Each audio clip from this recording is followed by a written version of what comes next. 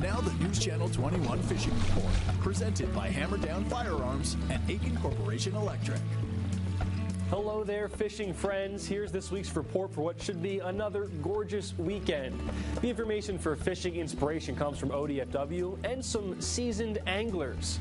Well, those anglers report good cutthroat and rainbow trout fishing at Hosmer Lake. And speaking of lakes, some recently stocked lakes include Fall River, Deer Lake, Big Lava Lake, and Shevlin Pond. Check ODFW's website for stocking map and for more information. And spring Chinook fishing has been good on the Hood River this week, with many anglers reporting some success. That's the latest fishing report. If you have any tips or information to share with others, please email sports@ktvz.com.